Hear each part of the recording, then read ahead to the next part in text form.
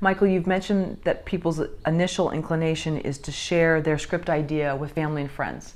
And you say they do it too soon and they could be sabotaging themselves. Why is that? Yeah.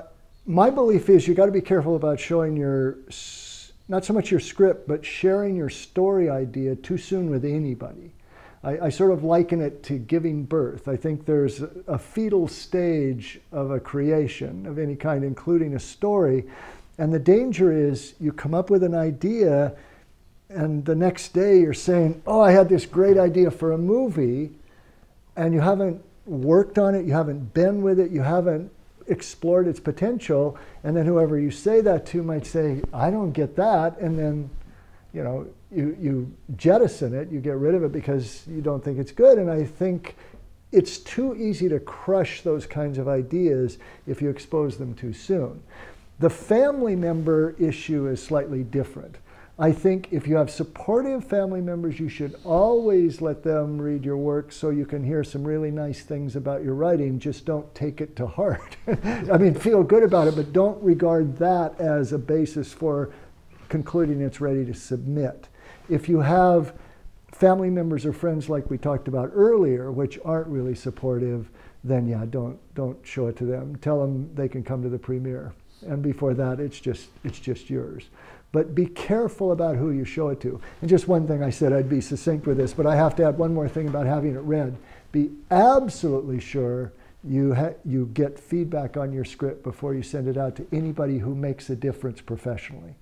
Don't ever trust your own judgment about whether your script is ready to show. Because I guarantee it's not, even though you think it is, because you're so desperate and so badly want it to be great and so champing at the bit to get reaction, you may send it out too soon to somebody who is then not going to want to read the rewrite because they've already read the mediocre first or second draft. So you've got to go to consultants like me, or writers group members, or classmates in writing classes, or at least friends who will be honest and know something about film and storytelling, and get their reactions before you conclude that it's ready to go. And only when you consistently get the reaction that I think this is good to go, should you go out with it. What do you say to those screenwriters that have their peers or their family read it, but they're really just paying lip service to being supportive? How do you know that that's, you say that there's a fine line. Show it to those whom you believe are supportive, but don't show it to the ones that are going to be negative.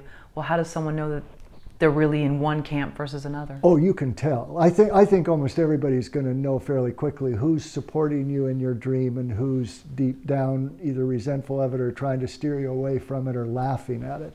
And if you don't, this will be the place you learn, because because it'll depend how they react. If they just say, this is laughable, and say these things that sort of crush your spirit, I wouldn't show it to that person anymore. But I was saying, if you want to show it to your mom because your mom thinks everything you do is wonderful, fine. Let her say this is wonderful, because that feels great and you need that. Just don't use that. Don't then take it to a top director and say, my mom loves it, I think it's ready for you to look at it. Does that make sense? You see the distinction? It does, there? yeah. What about someone that's a serial idealist, and that's probably the wrong terminology, but they come up with these great ideas and then they never do anything. An ideast. Serial idealist, which is it's the wrong terminology. Let's call it something else. Somebody who's just great at coming up with ideas, but they aren't or don't want to be a screenwriter. Well, they never finish them. They abandon them. So they come up with, I have this idea for this guy and he's going to do this and that. Great, and he starts working on it, or she works on it, and then they tire of it, move on to the next one. And their whole supposed career is a succession of these abandoned... Well, there is no career. I mean, they don't finish them?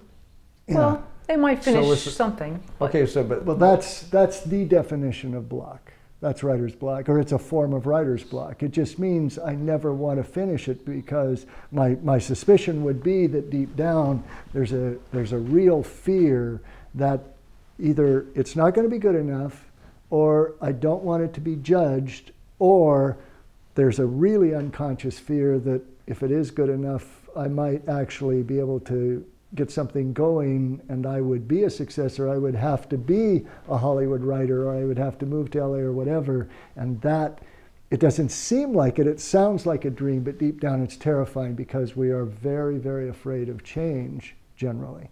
So if you're in that situation as a writer and you find yourself finishing and then going to the next and going to the next and going to the next, I really think somehow, possibly with help, with some guidance or counseling or therapy or whatever, you need to take a look at what's really going on here.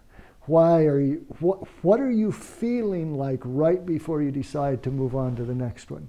And try your best to confront those feelings, because they're going to get you to a fear. And I think if you can figure out for yourself or with help what is the real fear here, then you have a chance of moving past that or getting through it. It's like I say about heroes of movies. I say, heroes of movies stop asking themselves, how do I not be afraid? And start asking, am I willing to be afraid? Because it's a scary prospect. What we've been talking about here sort of cavalierly for the last while, these are scary things. And I think we both really appreciate how frightening it is and how hard it is to write and act and direct. And you need support and you need help for that, but you've got to sort of surrender to it too and say, of course I'm afraid, but I love doing it and I'm willing to be afraid and go forward. And if you can't solve that problem yourself, then I think get some help with that. No, I think that's good.